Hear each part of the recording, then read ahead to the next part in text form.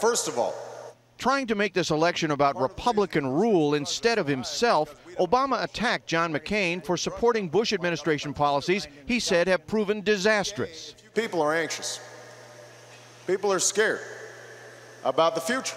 To airline workers in Kansas City, Obama spoke of the 800,000 Americans who fell into poverty under George Bush, the 7 million without health insurance, and the millions more facing the loss of their homes.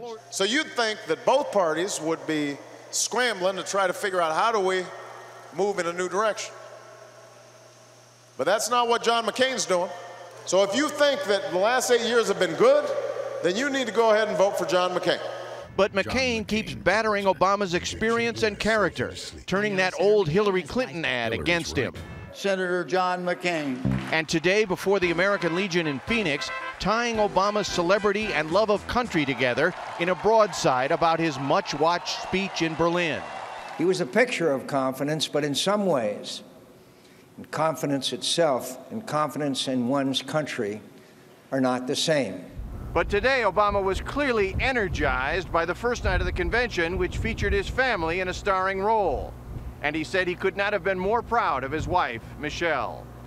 Dean Reynolds, CBS News, Billings, Montana.